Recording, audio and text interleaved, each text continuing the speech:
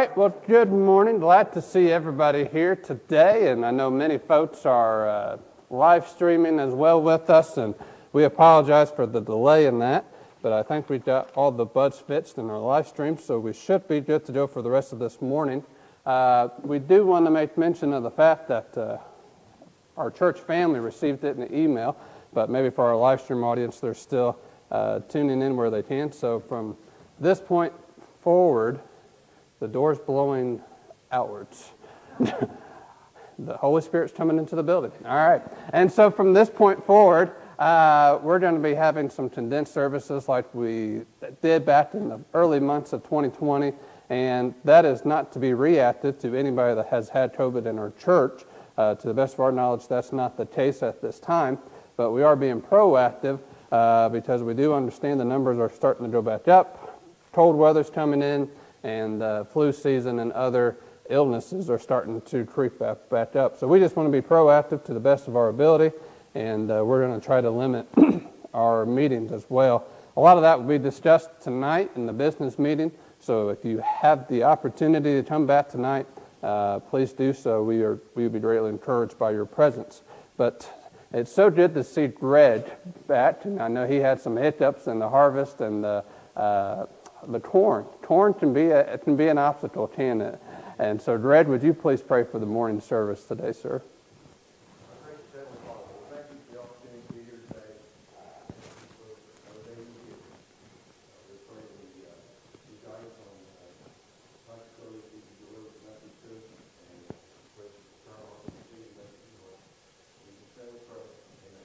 Amen.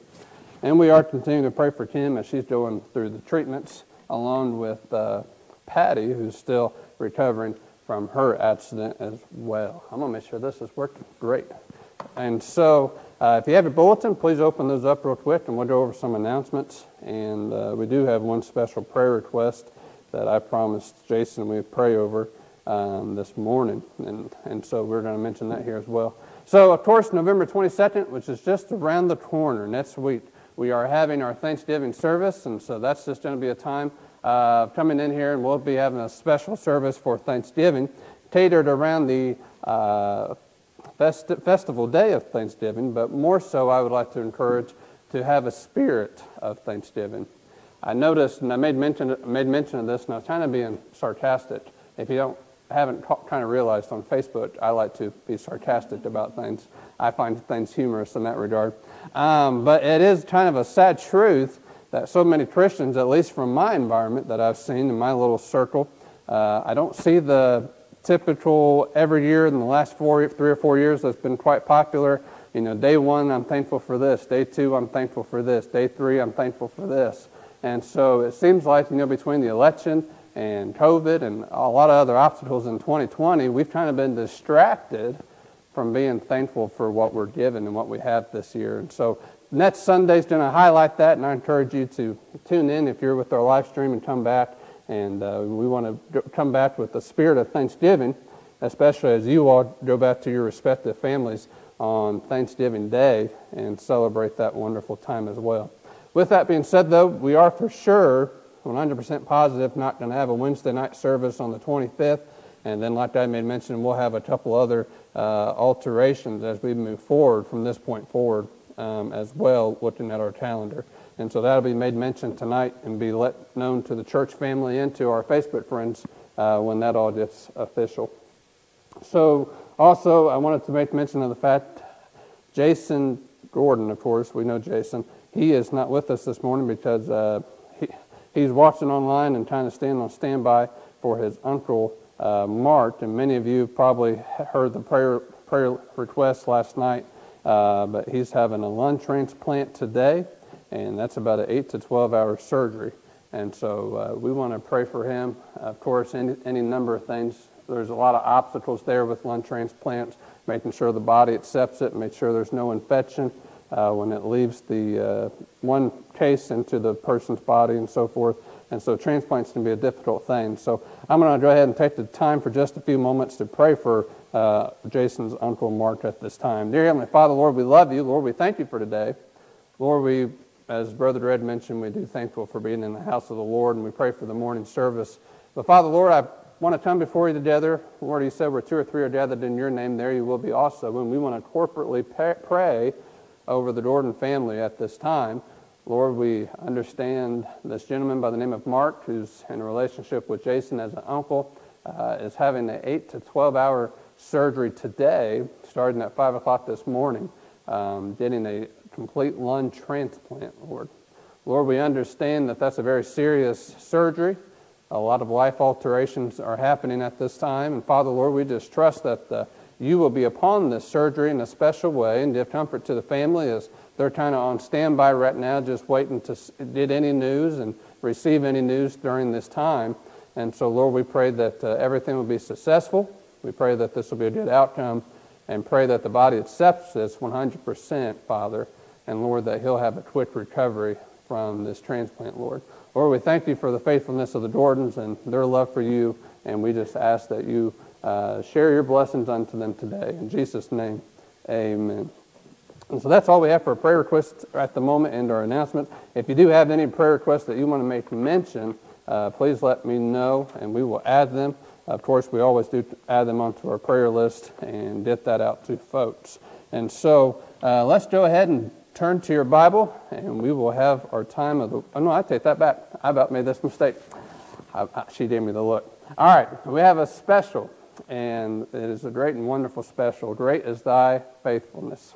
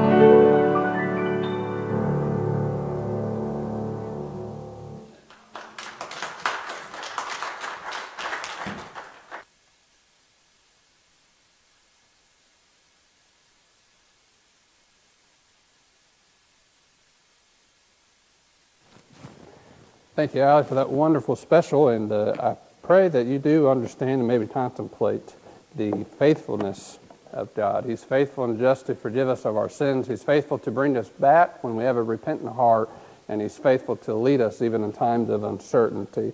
And speaking of that, I did forget to mention, but I did speak to Jessie Woods, and so she's on a board over the Wabash Valley that deals specifically with COVID in the area. And I was talking to her a little bit last night about some of the implications and the alterations that we're making as a church. And she did confirm, and I was trying to ask them questions, as far as regards as, in the season of winter, we noticed that COVID's starting to go up and all these things. I said, is this coincidental? Is this something that's just happening because of we're getting lax? And she said, not really. Cold weather produces, the flu and the cold virus and so forth. And so corona is just like any other virus, and so we should see numbers increasing. So we're just doing our best to limit the exposure here in church. The last thing I want to do from a shepherd's heart is cause an environment that somebody would get COVID in the church. And I know it's a 99% survival rate, 99.7, I believe, something like that. But usually when somebody gets COVID, they feel pretty miserable, but for about 2-3 straight weeks. And so, of course, we wouldn't even want to wish that on people. So we just want to be safe and loving to one another and looking out for everybody's safety, both physical, mental, and spiritual as well. So that's all I want to say about that. We will probably talk more about it tonight. If you have questions on your mind, bring them forward with us this evening, and we can talk about that as well. But today, I want to talk about the real church. So 1 Corinthians, if you have your Bible, turn to the book, 1 Corinthians. And we're still continuing the series in 1 Corinthians chapter 4. And I pray that 1 Corinthians has been a blessing to you. It's been a blessing to me as I've been studying it and looking over it and applying it in my life as a pastor, as a Christian, and seeing what its implications can be for any church and our church as well. But the question that we've been asked, I know we're in this time of the year where we're going to be doing a little more holidays and seasonal messages and going back into our series, the 1 Corinthians, so just kind of a refresher, is that we're looking at a church and seeing that Corinthian church has got a lot of problems. They have a lot of problems that they brought out of the culture in their area into their church. And Paul, through the inspiration of the Holy Spirit, is dealing with these problems, and he's trying to bring them back to what we would call the ideal church, the real church, the church that Christ died for, the church that these Christians, Corinthian Christians, should strive to be. And so 1 Corinthians chapter 1-3, if you recall, dealt with pretty much unity because there was disunity in the church of Corinth. And he was really trying to bring them back together, and they needed to be together because they needed to understand not to bring the culture of man into their church, but to let God deal with them specifically. Because as we bounce off from chapter 4 going into the rest of the book, we're going to deal with some practical applications and some things that would deal very close to our hearts, quite possibly. And so the first one that we're going to be talking about today is living with expectations. Living with expectations. You see, we live in a world that is full of expectations. How many of you have a boss at your job? Yeah. And how many of you say, and I know we got a lot of farmers out here, and you guys bring your crops to I think, what do they call that? It's not really a storage unit, a processing unit of sorts. And you have to abide by what prices they give you, right? You just can't go up and say, well, I want $5 a bushel or whatever the cost is of that thing. You just don't get that luxury. In any job I think that we have a boss. We have somebody that we answer to. And quite possibly with our bosses, they give us expectations. Our parents have expectations of us. Chase and Aubrey, does your parents have expectations of you? Do you have a time where you need to go to bed? Do you have to brush your teeth every day? Yeah. I tell you, when you get older and become adults, your parents still have expectations of you. Our employment, and for those of us that are married, even our spouses have expectations of you. Likewise, we expect many things in our lives as well. You say, how so, Pastor? Well, let me give you a few, for instance. I was just thinking about this over the weekend, of things that we expect, and probably you take granted for, but could very easily go wrong in any one of our lives. When you go through a drive-thru, do you expect warm, fresh, whole food? I mean, you never go through a drive-thru and expect, oh boy, I can't wait to have a half-eaten burger. I mean, I just love it when one of those guys just takes a good bite out of the burger and then put it back in the box, and I get to finish the rest of my meal. I mean, that just warms my heart. I love that. I love doing that. No. Or how about, and I know there's a couple of restaurants that do this specifically, and I don't know why, but when you go into a restaurant, do you expect to order your food and then say, okay, hey, now I'm going to go to the kitchen and I'll just cook it myself. Don't worry about bringing it out to me. I want to cook my own food. No, we expect the restaurant to bring our food. Or when you go, do you just go to work to just volunteer yourself, or do you expect to get paid? And you say, well, some days I think it is volunteer. I know. See, this is where we find Paul today in 1 Corinthians chapter 4. You see, we left off from chapter 1 and 3 where Paul persuaded them to stop following Corinthian leaders. They were bringing the leaders of the church, and they were bringing in these leaders into their church and bringing in this culture, and this culture produced expectations in their life and the advice of the world for quality of life. They were seeking the world to give them the expectations to have a good life. But now, that left them the question when Paul said, don't do this, don't listen to them, don't listen to the world, don't listen to what is going on outside of what the Bible and the church is telling you to do, because what it's going to do is confuse you. And so they left with the question in the church of Corinth, what then should we expect from our leaders? What then should we expect in leadership as Christians? Which we even live today. What does real leadership look like from your church, in your family, in your careers, and much more? For we see how the world tells us what leadership looks like, but now let us see what the Bible corrects in that. So let's go to the Lord in prayer, and we'll read chapter 4, verse 1 through 6. Dear Heavenly Father, Lord, we love you. Lord, we thank you for today.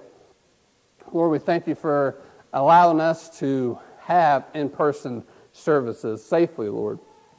Lord, we thank you that we live in a state, specifically a country that honors the religious liberties of the church at this time. And Lord, that we have the luxury and the liberty to practice what we believe in, and we believe the Word of God. Lord, we pray now that you allow us to have open hearts, open minds, and allow the Holy Spirit to work in our life. Father, Lord, I know that every one of us here has expectations of some sort, that we live with expectations in our life of some degree. And Lord, I pray that you help us not to carry those expectations into our life, for some may be good and some may be bad, but Father, allow the word of truth to pierce our heart and to convict us if there needs to be convicted, comfort if there needs to be comfort, encouragement if there needs to be encouragement. Lord, we pray these things and seek your blessings today. In Jesus' name we do pray. Amen. So read with me verses 1 through 6 here, and then we'll be getting started today. And so chapter 4, verse 1, let a man so account of us as of the ministers of Christ and stewards of the mysteries of God. Moreover, it is required in stewards that a man be found faithful, but with me it is a very small thing. This is Paul still talking to the church now, so me being Paul. It is a very small thing that I should be judged of you, or of man's judgment. Yea, I judge not my own self, for I know nothing by myself, yet am I not hereby justified, but he that judgeth me is the Lord. Therefore judge nothing before the time until the Lord come, who both will bring to light the hidden things of darkness, and will make manifest the counsels of the hearts. And then shall every man have praise of God. And these things, brethren, I have in a figure, transferred to myself and to Apollos for your sakes, that you might learn in us not to think of men above that which is written, that no one of you be puffed up, one for against the other. So we see in living a life with expectation, Paul corrects it and says, really, the first aspect of this is that we should be living in faithfulness.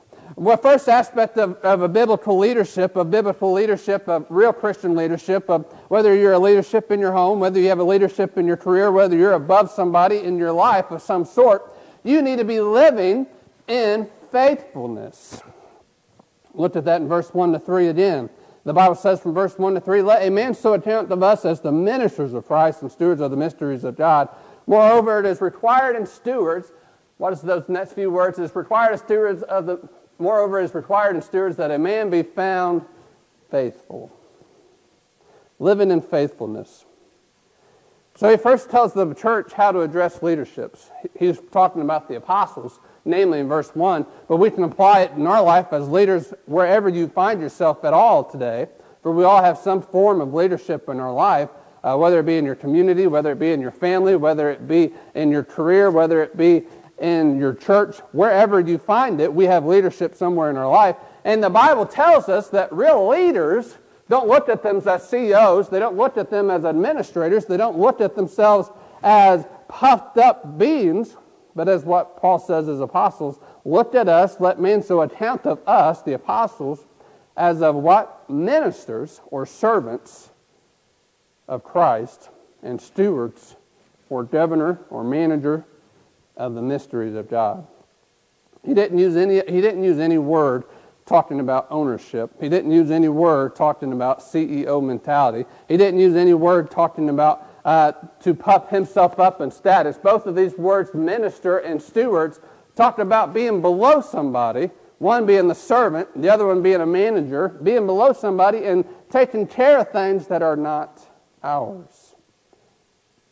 So when Paul instructed them to look up to the apostles as ministers and stewards, he said he is but a servant to Jesus, not establishing himself in his own works or successes, but simply, faithfully following wherever Jesus tells him to go. Paul went throughout all the Roman world and planted churches wherever he went, literally led thousands to the Lord, was raised from the dead, healed, cast out demons, cast out diseases. He did so much, and all he said is, count me as a servant of God. He was one of the greatest Christians, if not the greatest Christians that ever lived, and he said, consider me as a servant of the Lord. This goes in straight contrast of what leadership looks like in the world. I found a picture online, and it's got biblical principles in it, but doesn't exert from any chapter, but it makes pretty good sense. You've probably seen it before too sometime, talking about what a boss mentality looks like and what a leadership mentality looks like. And Paul pretty much was saying as a leader that he was a servant, he was a steward, he was one that was with the force, one that was with the church, one that was with many other Christians performing the gospel work. He wasn't trying to tell them that he was up here telling them what to do. He was in the battlefield, he was in the trenches, he was living life with them and leading them forward. And so Paul gave a straight contrast to what world leadership looks like. You know, worldly views of leadership tells us that we must be number one, we must demand respect, we must demand the attention, we must demand our authority, and then execute it. But the Bible tells us that real leaders are not authoritarians, but servants. There was a really famous saying, and I don't know quite who said it. There's a lot of people that have said it, and I've said it once before in my life and kind of lived by it.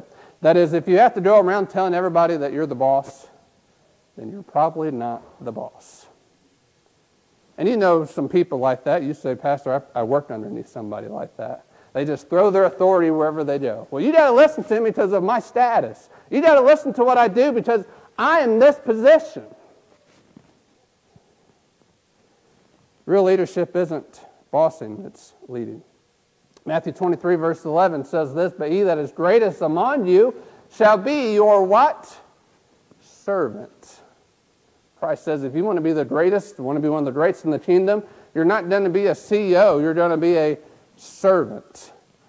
To go up in heaven, to go up in position, if we even want to look at that, is to serve more. In the view of the Christians, leadership is opportunity to serve more, not to command more, to be a better steward, a manager over the God's resources and not our own. For in reality, we own nothing. You say, well, Pastor, that's not true. Okay, well, tell me. You know, you say, okay, well, I worked hard for my paycheck at the end of the week. That is my money. Well, did you tell yourself, hey, body, we got to get up tomorrow. Hey, you got to continue. I continually made my heart continue to beat. I continually breathed the air and pushed out the air so that I can work every second. Or was that God-given blessing? You say, well, I worked for my food. Well, did you go out and actually try to make the food grow miraculously and do all the things you need to do? Did you pour the water on it? Did you find the resource of the water? Did you produce the water? Or did you use God's resources to produce the blessings in your life? You see, if you stop and think about it, nothing that we have is our own. Everything is of God's. We're just stewards of what God has given us. Our life, our breath, our resources, what we wear, what we live, what we eat, everything is given to us and how we are managing it. And the Bible tells us in verse 2 that we are required to be faithful. Let that man be found faithful in his stewardship. I want to ask you a question. Are you faithful in the stewardship that God has given you? You say, well, Pastor, all I'm doing right now is just trying to live life from day to day. I'm told what to do. I'm instructed to get these things done. I really don't have much independence outside of that. Well, are you faithful with what God has brought into your life? Are you faithful to the family that you are given? Are you faithful to the resources that you are entrusted to care over? The things that God has trusted you, are you being faithful over? If God has entrusted you a family, are you faithfully leading them, investing into them to the best of your abilities, pointing them back to the word of truth? If God has entrusted you with a career, are you being faithful to being a good steward over it, using the time and the culture God has brought to you for His glory, or just to make it a payday? Last week I had the opportunity. I enjoy these opportunities. I had the opportunity. And Erin's not here, and she's supposed to be here because I wanted to point her out. But she talked to me last week, and she texted me, and she said, "Hey, Pastor, I have a situation." And this was at work where she was teaching. And she said, "I have a situation where I can plant the gospel in somebody's life, and I would like some of the best resources that you know." Erin was using her career to produce gospel and eternal effects, finding opportunity to be a servant of God. Now, would it just be as easy for us to say, you know what, I'm going to work Monday through Friday. I'm not going to pay attention to anybody around me. I'm just going to work until I get that payday. I don't care about any problems. I don't care about anybody. I have my own problems. Just let me work until my payday, put it in the bank, and I'll worry about next week. No matter where you're at in your life, God brings people into your life, and you are a steward over that. Steward over the opportunities that you are given. In verse 3, he closes out this first point about being faithful, working for the man. Paul says that since he is but a servant to Jesus, he must be faithful only to Jesus. And that he then doesn't care, you say this is going to be harsh, but it's true. This is what he's saying. That he then doesn't care how others judge or think of him. You say that's not true. Read with me. But it is a very small thing. It means little to nothing to me that I, Paul, should be judged of you, Church of Corinth, or for that matter, any man's judgment, anybody. Yeah, I don't even have an opinion of my own self. Why? Because back in verse 1, he says, I am just a servant of Christ. You see, one commentator, one pastor said it this way. He said, a servant is only concerned with what the master thinks. A servant doesn't really care what other servants think. If it's true that you're only faithful and your only stewardship is by God, because God's given us everything, nobody else, and that you are faithful to Him and only faithful to Him and you only answer to Him, then the answer would be, and bring us to the point, that we don't have to answer, or not really want to use the word answer, we don't have to consider anybody else's opinions or judgment, I should say. And this is a really free thing when you get to this point. You see, as Christians, we seem to revolve around what other Christians think of us. Churches today are attacked by what their music is, what their style of clothing is, what Bible translation they use, what school their pastor graduated from. You don't have to worry about that with me. Nobody's going to attack you for that. What kind of community involvement they do. You know, I was talking to pastors, and from long past since, with even in my school, I was listening to some of the conversations they had, and as we was approaching the time of Halloween, there was time of saying, well, you know what, I left for my church to do the trick-or-treating or the trunk-or-treating, but I don't want anybody to be wearing those witches or goblins or mummies or vampires or anything like that, because that will hinder the gospel. To be gospel effective is really me wearing a vampire costume, passing out a tract to other people wearing other costumes in that environment? Is that irrelevant to what me being a servant of Christ is? If our conviction of Christ is yielding us to have that liberty, Paul says we should not care about the judgment of others.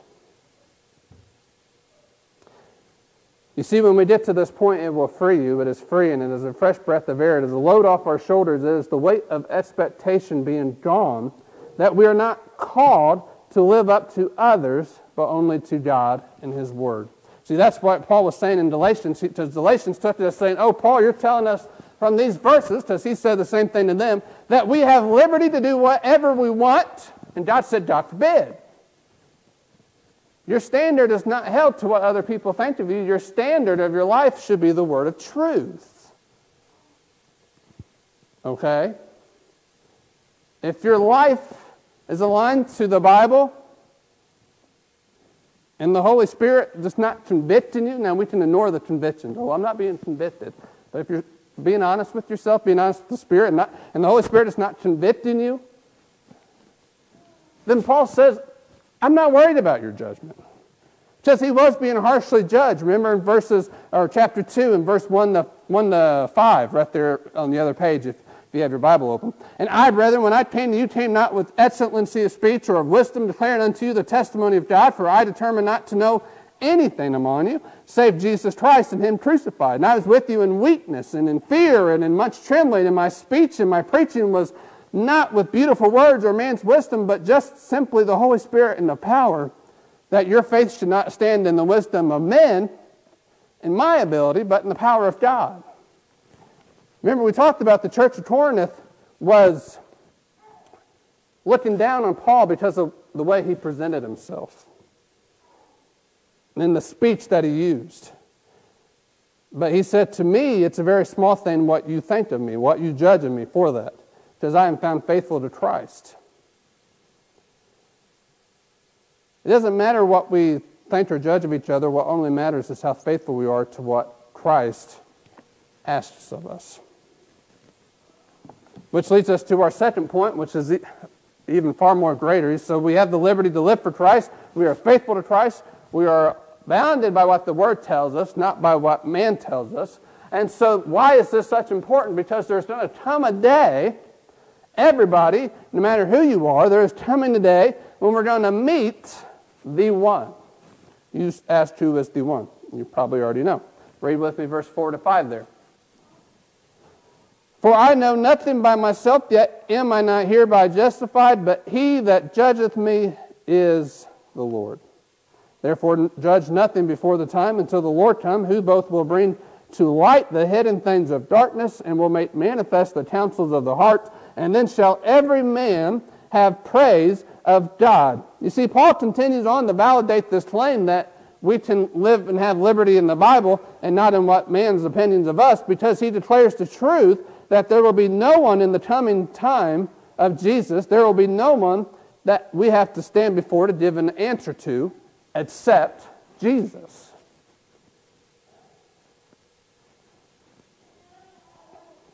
I don't have to go up to heaven one day and present my ministry and my lifestyle before anybody else, before any other pastor, before any other board, before anybody except Christ. That's what's going to happen for the Christian. There's two types of judgments that will happen to us. You see, the time of Christ is the days of judgment. And the first one is a judgment of salvation. There will come a day when the only question matters in your whole life, your existence depends on it, if you've ever accepted Jesus Christ as your Savior. There's going to come that day. Biblically or theologically speaking, doctrinally speaking, the Revelation calls it the Great White Throne Judgment. But all we have to know about it is that there's going to come a day of judgment, of salvation. Is your name written on the book of life? And it doesn't matter what church membership you belong to. It doesn't matter what good works you did. It doesn't matter what you've done. It doesn't matter what your lifestyle is. It doesn't matter how much you loved anybody. The only thing that mattered is if you believe that Jesus Christ died on the cross, died for your sins, and believe that He rose again on the third day, and you asked Him to come into your life. That's it. Nothing else matters on that day. Not what you did, not how much good you did, not how much bad you did, but did you believe in the gospel? Not how much you gave, not for all the things you think you've done right, but did you believe in the gospel? Did you ask Jesus Christ to become your personal Lord and Savior? And as Christians, we have done that, in which we find ourselves in that second form of judgment, if we want to call it that, is a judgment of faithfulness. A judgment of faithfulness. Remember verse 2 there in chapter 4, Paul said it was required of the stewards that we be found faithful. Why? Because in verse 5, there's going to come a time where we judge nothing before the time until the Lord comes, who will bring to light the hidden things of darkness, the inner motives of our heart, and will make manifest the counsels of our heart. And then shall every man have praise of God. If you haven't underlined that in your Bible, I want you to underline those last 7 words there. Every man shall have praise of God. The judgment, what we call the bema seat of Christ for Christians, is not one where God's going to judge your life and say, okay, these are all the bad things you did as a Christian. These are all the good things you did as a Christian. Let me see what weighs up and see if I give you a couple of rewards or if I give you a lot of rewards. A lot of people have a misconception about what this judgment looks like. And Paul gives an answer to it right here. The entire time when we stand before the Lord as Christians one day is the time of how faithful we are to Him. And what will happen, what this is going to happen right here, is that we're not going to be judged. He's not going to criticize. He's not going to look down on us. He's going to praise us. Every man shall have praise of the Heavenly Father God. He's going to say, hey, you did a good job being faithful for me right there. Hey, you did a good thing coming to church and giving that to me when the preacher preached that. Hey, you did a good thing when you gave somebody the gospel there. Good job on that. He's going to give us praise. You say, well, what about our sins? What about the bad things we've done? That was all taken care of on the cross. All of our sins will be gone from as far as the east is to the west. He will choose not to remember those, and He is God, and He can do that. As a Christian, you're not going to be judged by what you've done, what you didn't do, what sins you have in your life, how unfaithful you were to Him in times. During this time, it's going to be how faithful you were to Him. How faithful you were to Christ after He saved you. What did you do as a steward? What did you do as a steward, a manager, a servant of your life that was bought by Christ? The moment we accepted salvation, we asked Christ to become our Savior, and He took our sins, put it on the cross, and brought our life from a destiny going to hell to a destiny going to heaven. He bought our life. He declared us justified and freely forgiven. And what did we do with that purchase? Did we go back living the world the way we did before we got saved? Or did we make our life mean something? Did we love others as God loved us? Did we share the gospel to our friends and family in a loving way? Every man shall have praise of God. God will not judge you for your sins, but for your judgment was already nailed to the cross. So, question then is asked, who wants to hear praise from God? Say, Pastor, I would love to stand before the Lord, and I would love to hear, how well done, thy good and faithful servant. You know, but I think for a lot of Christians today, there's going to be a pretty vacancy in the few times in their life where they were found faithful for God. It's going to be a small praise time for them. So, lastly here, and we'll wrap it up. If we live for the one, and this is going to come out kind of harshly, but it's true, then we live for no one. What do you mean, Pastor? How do we live for one, but then we live for no one? If we live for the one that is outside of this world and in heaven, and is our Lord and Savior, our Heavenly Father, then on this side of the world, in the world that we live in, we really live for no one on this side of the world. Now, we live to serve others, but our life is bound by no one. And you say, well, that doesn't make sense. Well, give me a minute. In verse 6, we read, and lastly here, and these things, brethren, I have in a figure transferred to myself and to Apollos for your sakes. He's saying, I took on the servancy. I took on the stewardship. I came not as an apostle, but as a servant. I came not in authority, but in service for your sakes, that you might learn in us not to think of men, the apostles, the Christian leaders of that day, above that which is written, that no one of you be puffed up for one another against another. If you haven't underlined that in your Bible, I hope you have. That you might learn in us not to think of men above that which is written. If there's one thing we've done, the Corinthian Christians were really good at, was taking men and their circle, and their culture, and their environment, and putting them above the word of truth. They wanted to hear what men had to say more so than what God had to say. They wanted to hear what men had to say, what men's principles were, what other so-called experts thought that they thought was right, more so than what they thought the Bible was going to say. And Paul said that him and Apollos did pretty much played the fool for their sakes so that they would not do that for them. You see, as American Christians, we're really good at this. I remember there was a time in my life not so long ago, I think it was about 6-7 years ago, I was still in Bible college, and I was just getting out of young puberty, adult puberty, if you will. And I was starting to learn that I could grow facial hair. In fact, when Allie met me, I had a one on the top and a bald fade. I looked like little Ermy that came out of the Marine boot camp. I didn't really have, a hairstyle. My dad always just buzzed it all off, and we never had to worry about haircuts because I didn't have anything to go on. And then she said, "You look like a cancer patient." And she said, "You need to grow some hair." And so I grew some hair, and I started growing some facial hair in the summer. And when I come back into school, I would see how long I could get away with it. And finally, one of the instructors kind of pulled me to the side, and I'll never forget this. And he said, "Cody, if you want to be successful in this world, you're going to have to lose that facial hair." He says, if you want to get a good church, if you want to get a success for God, you're going to have to lose that facial hair.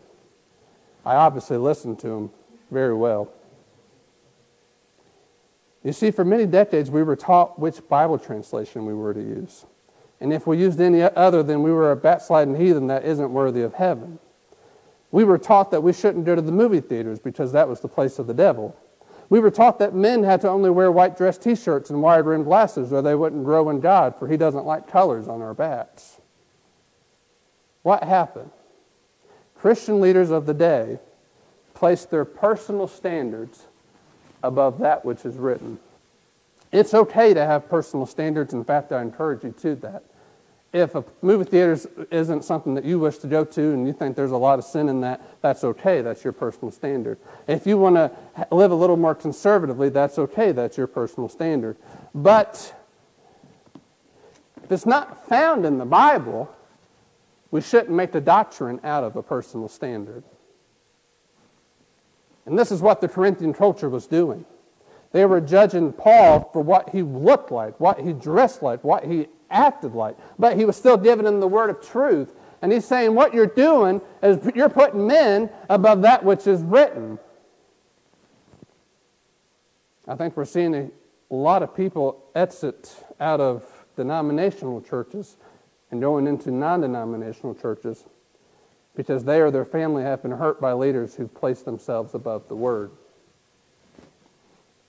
Even the church of Corinth placed expectations on Paul when he arrived. And we do that to our leaders today. You say, "Well, Pastor, no, we don't. We love our leaders. We think good of them." The average pastor For most people, this was a survey done, and I took a few excerpts out of the survey. And average Christian that was asked, what do you expect out of a pastor? What would be a good pastor or spiritual leader for you? He had to be a dynamic communicator. He had to preach like Billy Graham. He had to take the audience all the time. He couldn't be boring. He had to be a powerful visionary. He had to learn where they were going, never be without uncertainty, knew every leadership book. He had to be a political commentator. He had to talk about politics. He had to know which politicians to go for. He had to be a social media giant in this day and age. You have to have a podcast. You have to have a YouTube channel. You have to have a Facebook channel. You have to tweet. Pastors tweeting. I don't get that. Anyways. He has to be a marriage savior. When people come to their problems and say, hey, my marriage is falling apart, save it. And if he doesn't save it or they get divorced, it's the pastor's fault, not theirs. Has to be a social activist. A parental expert. I'm not there yet. Don't depend on me. I'm still trying to figure out how to make a kid go to bed.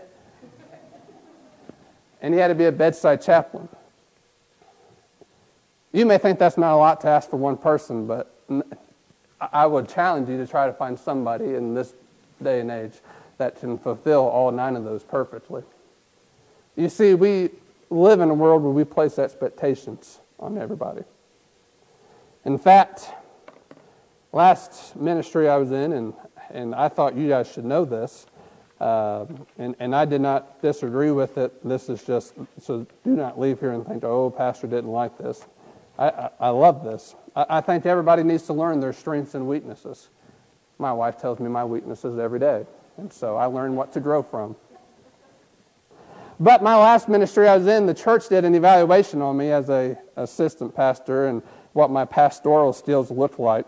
And I thought I would share with them, share you all some of these. I didn't put this in my resume, so not even the deacons knew about this. But they said on some of these here, punctuality and work habits. Cody does a good job of being on time and work habits, meets our expectations. He's a really good example, and he loves singing. I don't know where they got that, but they wish I did a little bit more taking notes. Preaching, he meets our expectations. They like the PowerPoints. Bible knowledge, they meet our expectation. Teaching, he does very good, and even Allie does very good job relating to the youth. Allie's mentioned more in this survey more than me, I guess. Availability exceeds expectations. I'm always available. The initiative, maybe plan some monthly activities. Follow directions, meets expectations. This was one of the ones that was my weak points, though. May need improvement on memory. Says I forget quite a bit. And I think I forgot about that because I still say I forget quite a bit. Actually, it's been 8 or so years, no, 7 years, and I still struggle to remember my wife's birthday. So, computer meets expectations. Computer and technology meets expectations. We all have strengths and weaknesses here. But we live in a world that's full of expectations. It's not just the pastor and what he's good at, what he's weak at. Everything in part of our life, we have expectations. If we look at what we expect out of man and the culture and society expects out of man, they expect to be relatively handsome, a brilliant philosopher, smart, financial wizard, knows how to make money, knows how to bring in money, has a feminine perspective, can understand women's emotions, can relate to women, but not be feminine. It has to be deeply emotional. It has to talk about his feelings about sometimes. Not just be a stone face about everything. Has to know how to produce good dates. Just going out to the steakhouse in town doesn't cut it all the time. We have to learn how to be romantic to our spouses. Has to be a protector and a provider. Has to be a defender of equality because wives are just as equal to husbands. And has to have, and this doesn't mean that he has to have a best friend or a girlfriend, but to his relationship, he has to be a best friend to her and has to be better than her girlfriends, has to be the closest companion, has to know all about their makeup and everything else. You say, well, that's a lot to ask for a man. Well, look at women. And this is where everybody just starts walking out the door right now. This is a list of some societal expectations. Women. Has to be eternally youthful. Has to look just like the day they were when they got married. Has to have a successful career. Breathtakingly beautiful. Always on time. I like that one. Always on time. How many of you struggle with that one? Don't raise your hand. An incredible chef. Strong, but not intimidating. You can't be the head of the family. Always happy. Never be in a bad mood, because when mama's not happy, nobody's happy. And an attentive mother. We live in a world that has a lot of expectations. We place expectations on people, and we don't even know about it. We have expectations placed on us, and we don't even know about it. But as Christians, what expectations are you trying to live up to? The world, the neighbors, other friends, other Christians, or quite simply, Jesus? See, if you are striving to love only for the Lord, do you consider you're faithful to His leading? Because there's coming a day when we don't have to answer to society and what they expected of us. We don't have to answer to your parents. I mean, you do now. So Chase and Aubrey, you have to listen to them, okay? There's only going to be one person that you're going to eventually answer for all eternity for what you've done in this life, and it's going to be Jesus. How faithful are you living for Him? Let's conclude and go in prayer. Dear Heavenly Father, Lord, with bowed heads and closed eyes, Lord, we come before you today. Lord, we thank you for what you have given us. Lord, you've given us the word of truth today. You've given us your word. Father, Lord, I pray that for all of us here, mayhap we've realized that we've placed expectations on someone in our life. Mayhap we're trying to live up to expectations we've placed on ourselves that are just standards but not Bible. Father, we understand that Paul was trying to tell the church of Corinth that if they were going to live up to their own expectations, they were going to fail. And what they should strive for is the person that will one day judge them and hold them accountable, and that's you, Lord. Lord, I pray that if somebody's here this morning, whether it be in person or in the live stream, that they don't know you as their Savior, if they don't know you as their Father, if they don't know you, if the time that comes when the day of salvation is at hand, when all that matters is whether or not they believed you as their personal Lord and Savior, they asked you to come into life, if they're unsure if they've ever done that, just that alone, nothing else, that they would take time now to conversate with you. That they say, Dear Lord, I come before you this morning. Father, I pray that you forgive me of my sins. Lord, I trust in you that you died on the cross and rose from the dead. Jesus, I ask for you to come into my life to be my Savior. With heads bowed and eyes closed, if anybody has prayed that prayer, nobody's going to come to you. I'm not going to call you out, not even going to seek you out after the service. I just want to rejoice with you. This will be one of those things that God is going to say, I was proud of you, and He will praise you. If you made that decision today, will you raise your hand and I can rejoice with you? Amen. I see those hands. Friend, maybe you're on the live stream today and you raised that hand. Please message me. I'd love to rejoice with you. Christians today, what about you? Is there expectations in your life that you've placed on yourself? Maybe as a spouse, maybe as a parent, maybe as a child, maybe as a career, maybe as something at your job, maybe something as your Christian walk with God. Or have you placed expectations on others in your life? Say, Pastor, pray for me. I don't want to follow man's expectations. I want to follow the Bible. I want to live for Jesus. I want to go before Him one day and hear the praises of my Heavenly Father. If that's you today, would you raise your hand? I'd love to pray with you. My hand's raised. Amen. I see those hands. I see those hands. Let's go ahead and go before our Lord today and pray with Him, give Him thanks. Spend a few moments right now, just you and the Lord, you and your Heavenly Father. Maybe there's some decisions that need to be made. Maybe there's some things that you want to be just thankful for. Maybe there's some things in your walk that you want His help in. There's plenty of people in our church that need prayer over. Take a few moments and spend some time with God.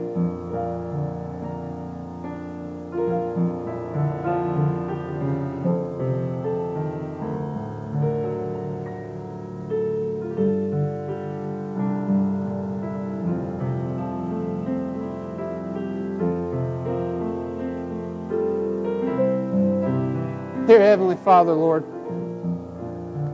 we want to close out this time of invitation and give you the praise, give you the thanks for the decisions that have been made today. Lord, I'm sure there's people who want to confirm their relationship with you, people who wanted to ask for that relationship today. Lord, there's children here inside the church and on our live stream that maybe have realized they've been living under some men's standards, but not the Bible. Father, help us, Lord, to be biblical in all that we do. To never put man above that which is written, but to live by the word of truth in all of our lives.